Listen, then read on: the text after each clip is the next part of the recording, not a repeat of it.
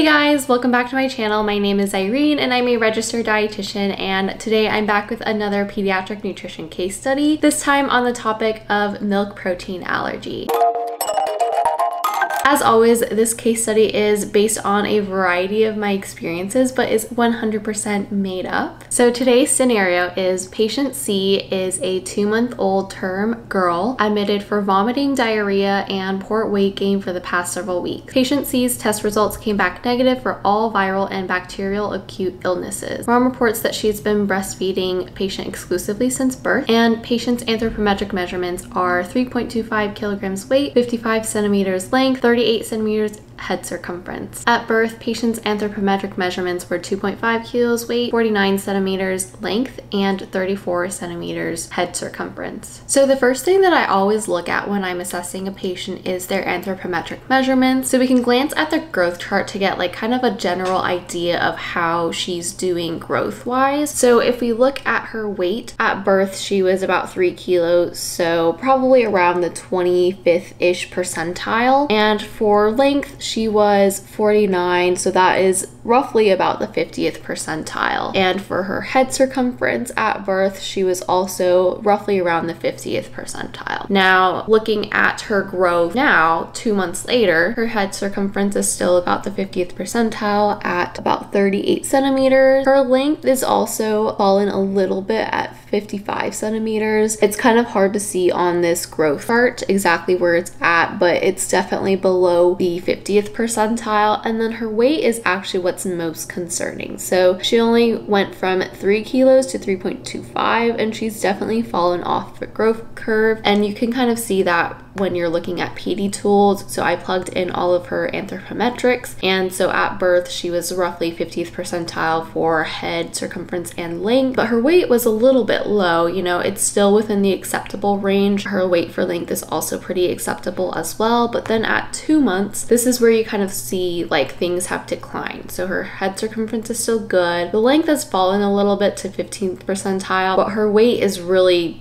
just dropped. Like, she hasn't gained that much weight since birth. So her z-score for that and for the weight for length are both greater than -3, so that is pretty concerning. And so what we really want to calculate is her weight gain since birth. So for any infants, really, we're calculating weight gain per day because infants grow so fast that really that's the best metric. Obviously, we don't calculate from one day to the next. We usually take at least a week overall weight gain, or sometimes more depending on what data points we have. So for her, we're going to go from birth until 2 months. And so we can find this by finding the difference in weight gain. So take her current weight minus her previous weight, or her birth weight in this case, and then you divide that by the number of days that these measurements have spanned. So in this example, I'm going to use 61 days. So if I take 3.25 minus 3, that gives me 0.25 kilos. So I want to turn this into grams, so 250 grams, and we're saying that there's 61 days between these measurements. So that's going to give us weight gain of 4.1 grams per day since birth. Now let's compare this to the weight gain goals for her age. So this is a chart that I use at work, and we have this in our handbook. Basically, these are extrapolated from the WHO growth curve. So at her age, you know, she's about 2 to 3 months, we would expect her weight gain to be 23 to 31 grams per day. So if we do some quick math, you know, 4 divided by 23, that's less than 25%. So she met less than 25% of her weight gain goals. And then also looking at the weight for length, we can see that she went from z-score of -0.56 to z-score of -3.94.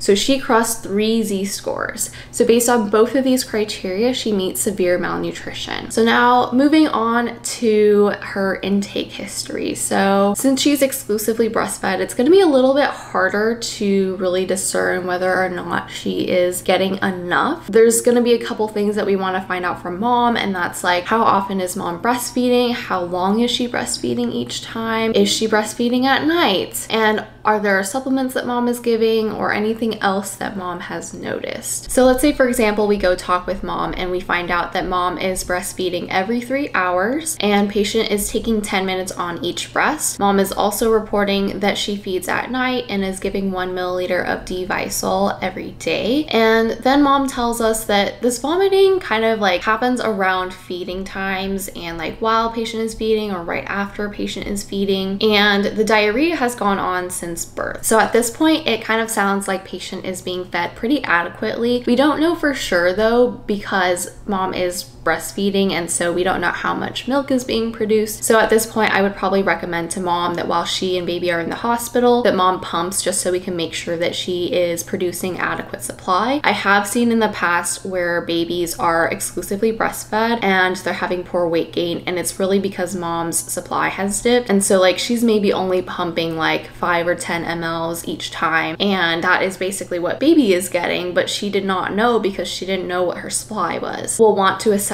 whether or not her supply is adequate, and in this case we'll say that it is. Let's say mom pumps and she gets like, I don't know, 2 to 3 ounces each time, like every 3 hours. So that would be pretty adequate in terms of quantity, which if you calculate this out using an example of 16 ounces, for example, or 480 milliliters, this would provide patient with approximately 99 kcals per kilogram per day and 148 milliliters per kilogram per day. And this is really right where we estimate her needs to be. So typically based on DRI, a baby girl's needs ages 0 to 3 months is going to be around 95 to 105 kcals per kilogram per day. And then fluid needs are going to be minimum of 100 milliliters per kilogram per day based on holiday seeger. Now we find that infants often need 150 to 160 milliliters per kilogram per day to meet calorie needs. So that's typically like if I'm dosing a regular term baby's needs, I'm going to say that they'll need about 150 to 160 milliliters per kilogram per day formula or breast milk. Now this is for like a regular healthy baby. Obviously there are some babies that need a lot more or a lot less, but this is kind of just like based off of DRI needs. Like I don't have a good history yet of like what this patient typically takes at baseline. And kind of the reason why I say that we estimate or we approximate that this is how much baby is getting is because breast milk actually is very different from mom to mom, and some moms, they produce very calorically dense breast milk. You know, there are some people that say they can be up to 40 kcals per ounce. Some moms produce less dense breast milk. It also depends on the age of the infant. Typically it's like moms that have younger babies have more dense breast milk than moms with older babies, and it just like varies so much, but we kind of like take the average of everything and we call it 20 kcals an ounce. So that's kind of like what we're using to estimate needs. We actually don't know exactly how much patients are getting on breast milk, and that can sometimes be a little bit annoying for like the dietitian type A person, but you know, we kind of just do the best that we can in these cases. And then the other thing that I'm going to want to talk about with mom is that when I have patients presenting with these symptoms, you know, the vomiting, the diarrhea, sometimes it's like constipation or something like that, and there's not really any other reason as to why this patient would be having these symptoms, I'm going to ask a couple of other questions. So does this patient have any bloody stools? Do they have eczema or any rashes? These two things are huge indicators of cow's milk protein allergy. However, not every patient is going to present with all of these symptoms. Some patients will have bloody stools, some patients will not have bloody stools, and you kind of just have to trial and error it as a clinician, and parents always hate that, and I totally understand because, you know, you never want your kid to be the guinea pig, but at the same time we just don't have adequate, precise, accurate testing for figuring out if a kiddo has milk protein allergy. So unfortunately, most of the time it is a trial and error. So we'll put them on an elemental formula and see if they do better,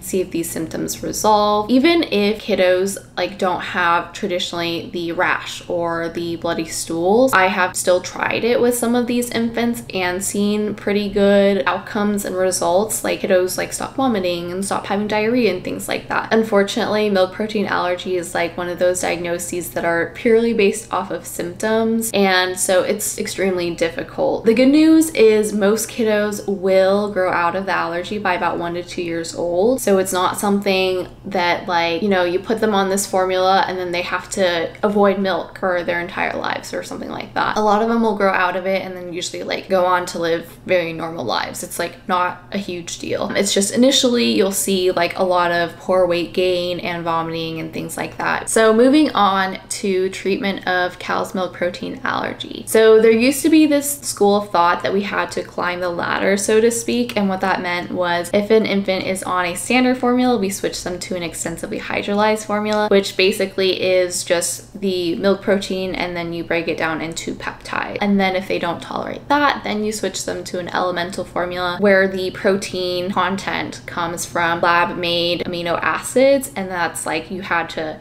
take these steps in order to get to the elemental formula. And that's kind of like a little bit more old-fashioned now. More and more clinicians are just jumping straight to the elemental formula if a kiddo is suspected to have a milk protein allergy. And I don't have a very like specific reason for this other than you just like wouldn't want to make families and patients suffer more than they have to, because a lot of times we do end up having to go to that elemental formula anyways with kiddos that have a milk protein allergy, even though extensively hydrolyzed formulas are considered hypoallergenic. Basically, with an allergy, it's just your body sees this protein and it has an adverse reaction to it, like it doesn't recognize it. So the thought process for the extensively hydrolyzed formula is that the protein is broken down into these peptides, so your body shouldn't be able to recognize it as a milk protein or as something that's, you know, foreign. However, I still in practice see a lot of kiddos really not tolerate it, and so it's just a lot to have parents, you know, have to take all these steps, try all these formulas before we get to where we need to be. If a patient has like a milk protein allergy, especially if they have blood in the stool, we pretty much always just switch to the elemental formula. Like we don't even take the middle step anymore. Now, if we did not suspect it was a milk protein allergy, like we think that it's something else, we would probably, you know, just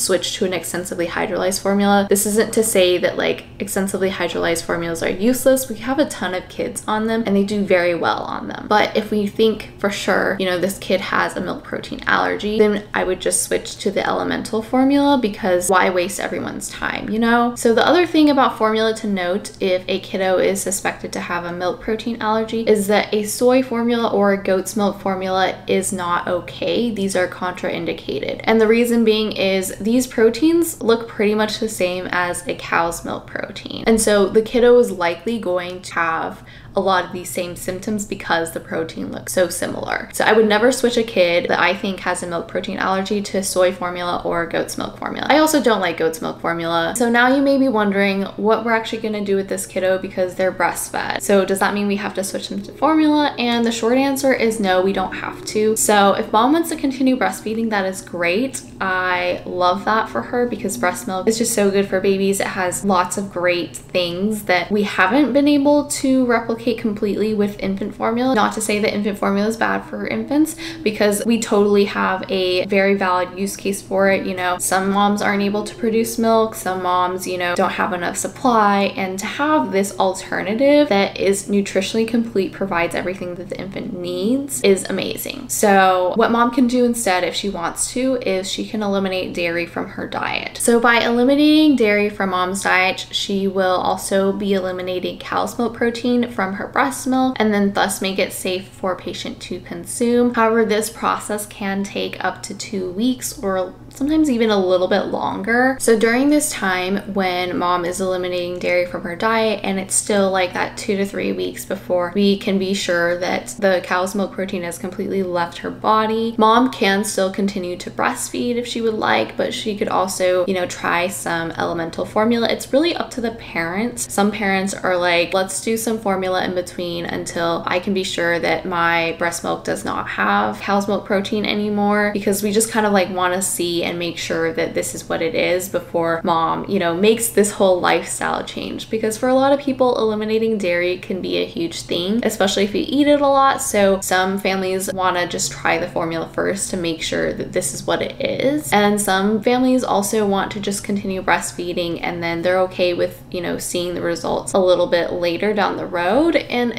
I kind of just leave that up to the family. So in this case, for example, maybe mom wants to just go ahead and try formula so she can make sure while she's in the hospital that this is exactly what is going on. So I am going to recommend mom to try Neocate Infant, 20 kcal an ounce, Yo Ad Lib with a goal of about 16 to 17 ounces a day. And so really you could have picked any elemental formula. There's Pure Amino, Alpha Amino Infant, Elecare Infant, Neocate Infant. So these are all elemental formulas. I personally just have a slight preference for Neocate Infant because it is made in a dairy-free facility, so there's no cross-contamination. I have asked the Abbott rep about Elecare as well. It is not made in a dairy-free facility. However, it is made on a different line from the other formulas, and they never like switch lines, so there shouldn't be any cross-contamination. I have found in some cases that some infants, when they get switched to Elecare Infant, they have an improvement, but it's not like a complete elimination of the symptoms. And I don't know what the reasoning is, whether it's like little possibility of cross-contamination or if it's simply the formulation of the formulas, but sometimes I will switch them to Neocate Infant and then they'll do really well. So that's kind of why I have that preference for Neocate specifically. I don't like Alpha Amino Infant because standard concentration does not actually mix to 20 kcals per ounce. It actually mixes to 21. And I have reached out to the rep about this and never really got a clear answer. And so because I don't actually know what my patients are getting on that formula, I don't like to use it. And then Pure Amino, I feel like is just, I don't know why we don't use it that often, but I feel like I never have good results on that formula. Like, so I don't touch that one either. It's also harder to find. So that's kind of my reasoning for picking this specific one. Some people have preferences for Elecare over others because Elecare is easier to find. And so if access is a huge thing, that is definitely something that I would take into consideration in recommending specific formulas. But if we don't have that kind of problem, I don't know, you can pick whatever formula. So for now, patient is going to be on Neocate Infant, and then mom's going to eliminate dairy from her diet. And then after 2 weeks, she can resume breastfeeding again. We're going to continue with the 400 units of cholecalciferol every day to meet vitamin D needs. And then lastly, I would just want to make sure that we obtain daily weight so we can keep track of her growth and trend it to make sure that she's going in the correct direction before we discharge her. All right, so that pretty much wraps up the milk protein allergy case study. I feel like it's pretty common, especially in pediatric hospitals. So it's really important to know the signs and symptoms and also treatment options. And if you're looking for more dietetics content, I have a ton more on my channel. You can look for the dietetics playlist, but I hope that you enjoyed this video. If you did, please be sure to give it a like and subscribe, and I'll see you next time.